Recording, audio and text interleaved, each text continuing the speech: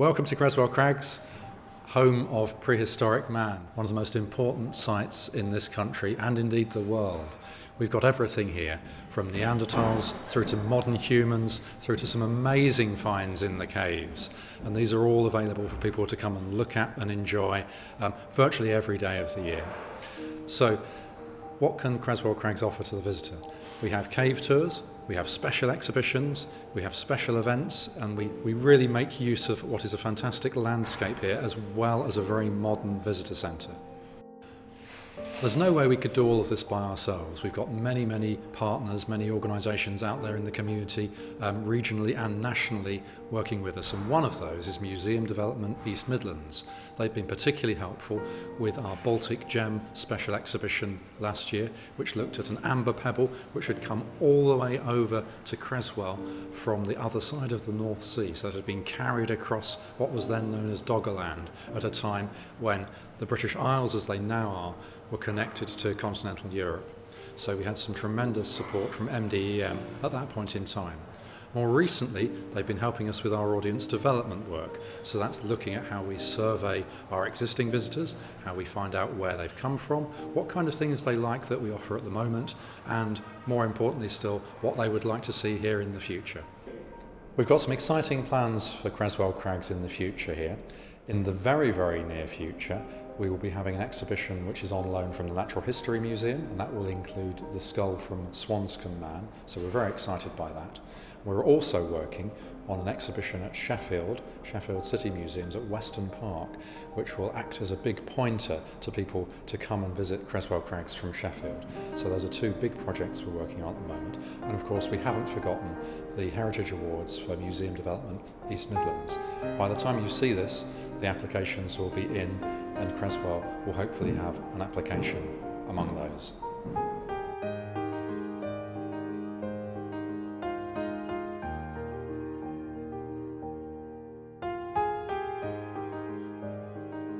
My name is Helen Martinez. I'm the Museum Service Manager at Erewash Museum. The museum's based in Ilkeston, and it's a social history museum telling the lives of people who've lived or worked in Erewash through the ages. We started the project back in 2013 and we'd just come up with our own Facebook page for the first time. So we wanted to work with young people and get them engaged in helping us develop it because we were quite new to using social media as well.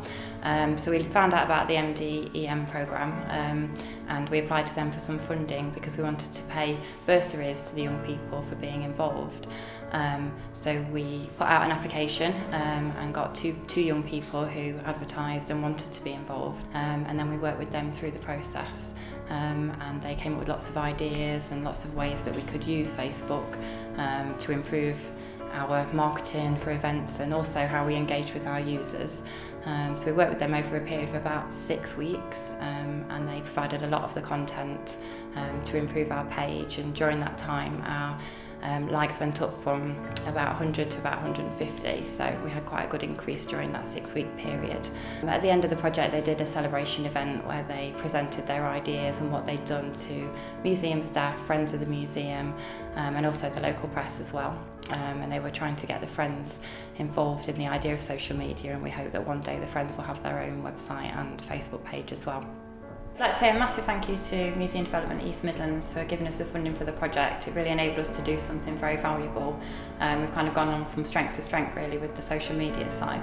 We're currently in the hayloft at the museum. This is going to be part of a massive HLF development which starts in the next few weeks, and this room is going to become an education room and a learning suite, so we'll be moving on to do loads and loads of things with young people in the future.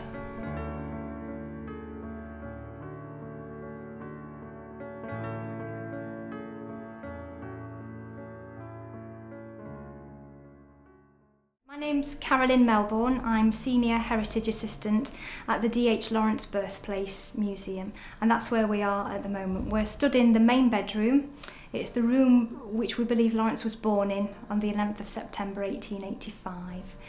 And we've been part of a project with Museum Development East Midlands to create a multi-sensory resource box.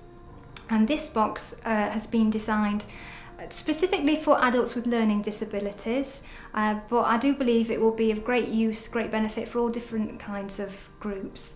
And in it there's going to be all sorts of exciting goodies. So there's going to be artefacts, mining snap tin, a miner's lamp. There's also going to be things that light up, things that smell, and there's going to be Adolf. And that's why I'm stood holding this furry rabbit at the moment. This is Adolf. Now Lawrence wrote a short story about Adolf, and it's one of his most accessible stories. It's about the father who he catches a wild rabbit and he brings it home for the children to keep as a pet. And they keep it in the house as a pet until it annoys the mother so much that they end up releasing it back into the wild. And it's a lovely story, as I say. It's the most accessible. It's very one that I think children could engage with really well. And it does give a softer portrayal of his father as well, for those of you who know anything about the way Lawrence depicted his father in his fiction. Doesn't always come across as the most likeable character, and I think Adolf gives a different perspective on that. So the next stage, looking to the future then, would be for us to develop that further and to create an easy read guide or an easy read version of the short story Adolf, and that would enable anybody and everybody, children as well as adults, to engage with that short story. So I'd just like to end on a big thank you to MDEM for their support and their funding. I think the resource box will be a wonderful tool for us to engage with our visitors even better. And it really does make a massive difference. People who wouldn't normally get very excited about coming to a museum do get excited if you can give them something tactile to do. So thank you. Thank you.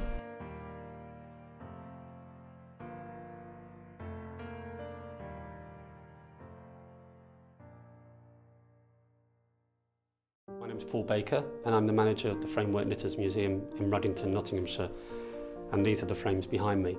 The museum's been here since the 1970s and we are Nottingham's only textile museum. We also focus on the Luddite riots, which began here in Nottinghamshire and spread across the country. So we are both a social history museum and an industrial museum, and most of all, we make textiles. We received money from the Museum Development East Midlands to fund a community project working with a local school.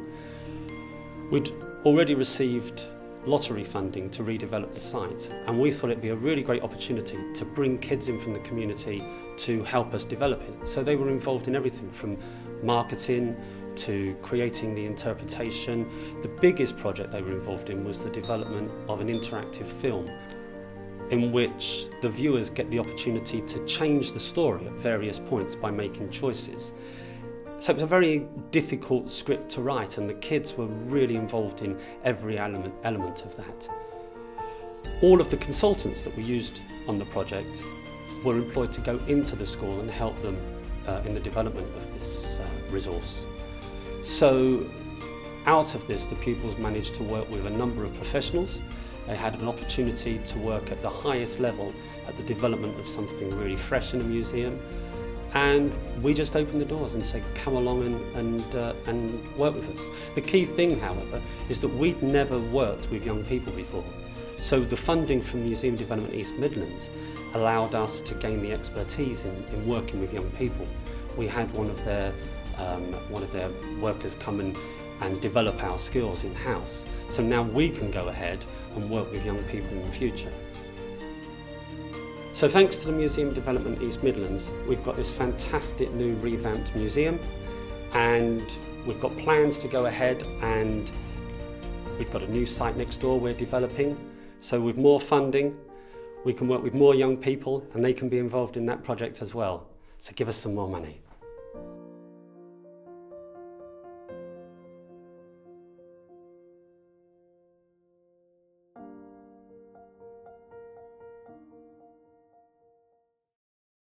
Welcome to Hough Mill, a 200-year-old brick tower mill built by John Griffin and worked by 3 successive generations of John Griffins. It was sold in 1877 to John Hough land steward at Calorton Hall, and was last used commercially during the First World War. We are in the cap of Hough Mill, right at the top of the mill. Over here is the brake wheel, which is the huge 10-foot diameter wheel on the wind shaft that is turned by the sails. In 2014, the Trust installed this wallower, and Museums Development East Midlands financed the cost of the seasoned oak. As a trust, we do bell pit simulations in which families act out what it would be like spending a day going 30 feet underground in a bell pit 800 years ago.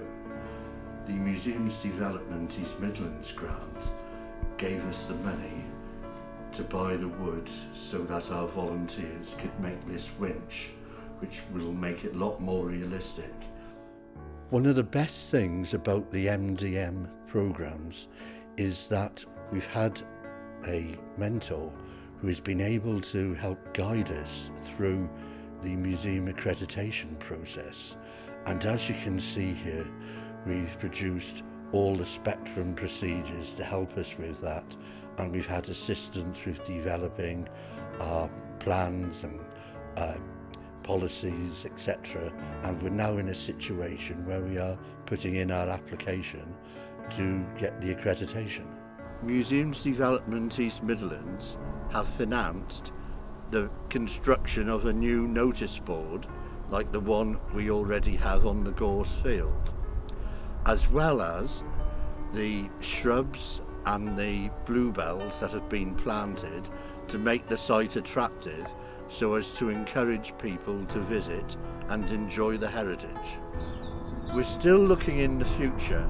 90% of our visitors come when we're not open, so making sure that we have things such as our horse gin here makes a big difference, and we want to do a lot more things for visitors who come out of hours, as well as still developing the artefacts in the mill.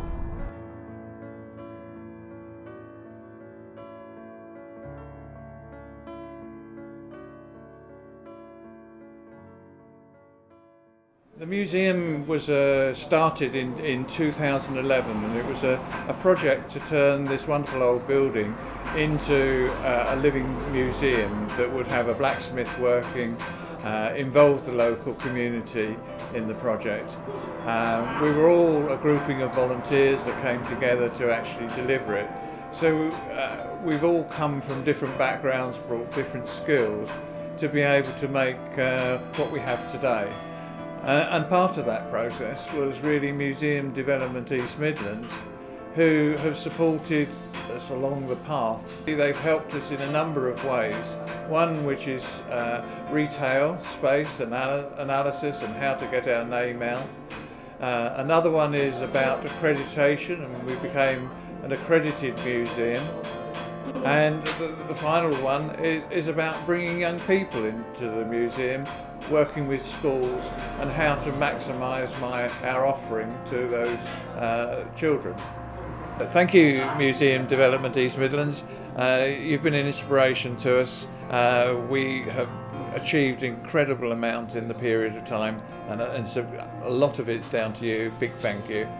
We're developing and we want to get involved more with young people, getting heritage crafts out into the community.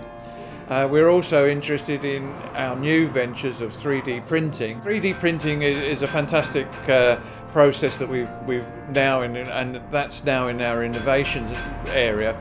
We want to take that out into schools so that schools have an opportunity to get involved with 3D printing and design and manufacture, which I think is so important. We also want to get the business proposition worked out so that we can look at how to develop a museum with an innovation area within it. What is it that the community wants? Also, what can we make as a business to actually develop in the future?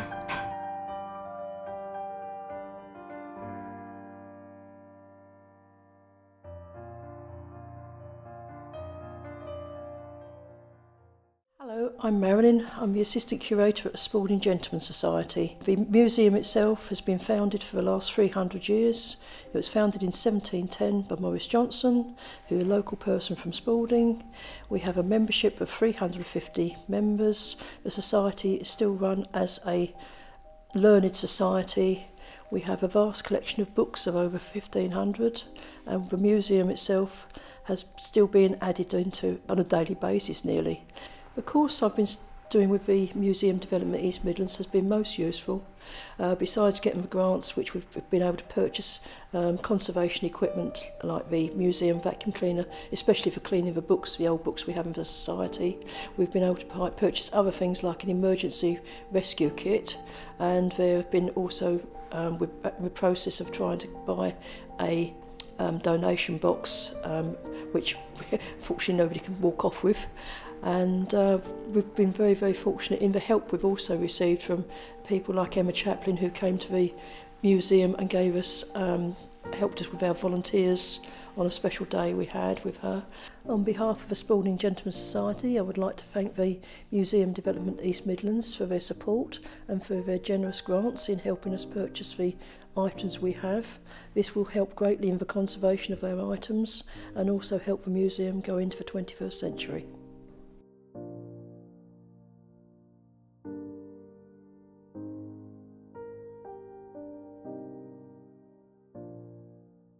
Welcome to the Sir John Moore Foundation here in the heart of rural Leicestershire.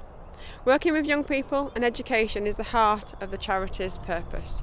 Looking after the site, providing opportunities for the local community and most importantly making it sustainable is a key part of our role here. John Moore was a local lad. He was second son of the squire and he went off to London to make his fortune, becoming Lord Mayor in 1681. He made a fortune out of mining lead and gifted some of his wealth to this village for the education of young people. In 2013, a business vacated a small studio office, originally a gardener's bothy, which was converted to usable space during the 2004 restoration. The trustees saw the opportunity to utilise the space, which is now known as Guinness, to deliver across every single theme and complete an essential part of the master plan. The Museum Development Programme, alongside other supporting funders, has helped this process, not just in the creation of Guinness itself, but in helping us to take a critical look at our heritage, focus on what our primary purpose is, and rethink what we can do to ensure the future success and sustainability.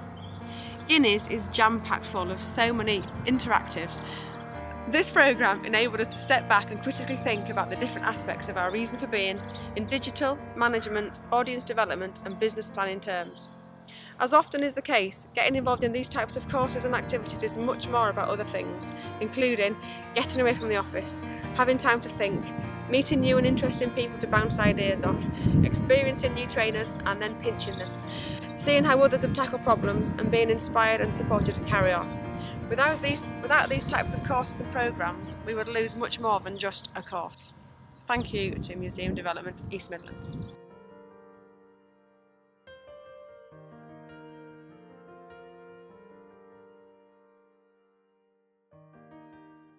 Welcome to the Cottage Museum, Woodhall Spa. A few years ago, I came to the Cottage Museum, and now I've seen a great improvement. Before, I was quite confused. Now, I can see all the facts I want to know about Woodhall Spa, the amazing town that I live in. My favourite room is the war room because it's got loads of interactive things like this and loads of good information about both the wars. Hello, I'm Jill. Hello, I'm Jane. And we both work here at the Cottage Museum, Woodhall Spa. This building has been on this site since 1897 and it was the home of the Weald family. The most famous part of that family was the man known as John Weald, and he was a prolific photographer. He's left us an archive of over 3,000 photographs, postcards and glass plate negatives that are all housed here in our archive, many of which are now on our walls and on our displays. We decided that we needed to provide something extra other than our little quizzes and things that we'd done before that would encourage the children and engage them with our wonderful new displays. So Jane came up with a brilliant idea, which was to have a guidebook which was created by young people for young people. What we wanted was to get them involved in the museum, not just to go round the museum with their parents. We wanted them to get involved, have something to look at which would help them to interact with a lot of the exhibits in the museum. We had developed a donkey trail last summer for children, and this was from the school groups that we had. They came up with this idea. The children produced this booklet, Come and Explore the Cottage Museum. And from this, in the future, what we hope to do is to develop a digital display for the children to help us with that. So we've started off with the paper products, and in future, hopefully we'll have the digital display. That is our plan. Thank you MDEM for funding our wonderful project. It's been so successful and it's made such a difference to all the visitor experience for the young people that come here. And because quite often families get involved as well, it's become a true family learning event. In the future, we've got all sorts of new ideas that we'd like to come up with. One of them has come from our young visitors today, our young people. And they would like us to run workshops to make one of these. Well, we were thinking that we should make pictures and put them in this little device which shows them in a 3D motion. I think it's a great idea and would love to have it in this museum. So if we ran a workshop where we could make 3D pictures for you to put through the stereoscope, would you two be interested in coming to help? Definitely. Yeah? Wonderful.